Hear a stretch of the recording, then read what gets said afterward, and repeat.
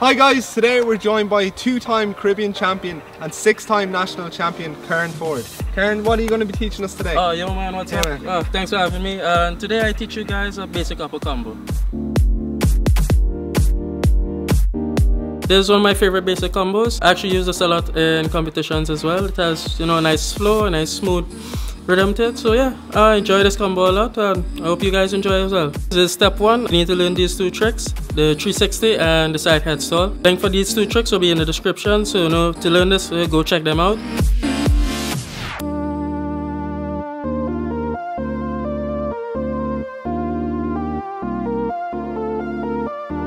Step two is use the momentum of the 360 to go into the side head. This will make it look very clean and very smooth. So when you use momentum, make sure the ball reaches the center of your neck before you go into the side head. So use a rotation of the 360 to go into the side head stall, and this will give you a perfect, clean, smooth, crisp looking flow.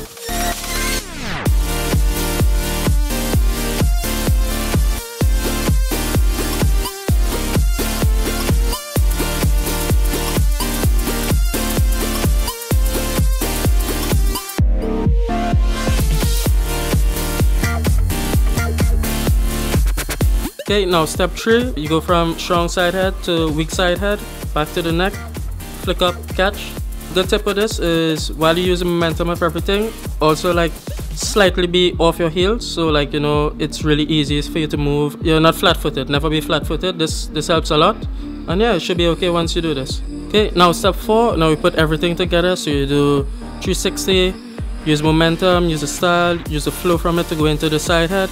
Strong side head, back to weak side head, back to the next stall, then flick up, catch. Remember, stay slightly off the heels, it helps a little bit with the movement.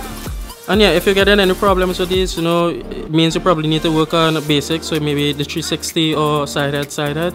So yeah, go back to tutorials and learn these tricks if you're getting any problem. And there's also another tip I like. What helps with my flow, I think I try to move like a snake. While you move with the ball, make the ball close to your body as possible. So the closer it is to you, you have more sense where it is. And yeah, just try this and you become one with the ball.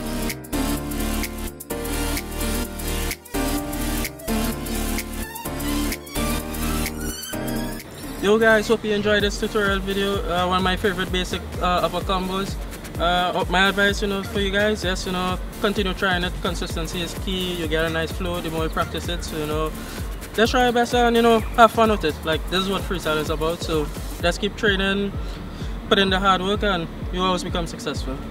Perfect conclusion from a perfect tutorial. Thanks a lot, Kerron. Yeah, no problem. Guys, if you want to check out more of Kerron, I'm going to link all his social media in the video description below. Definitely go check him out. Really hope you enjoyed this tutorial and thank you for watching. Peace.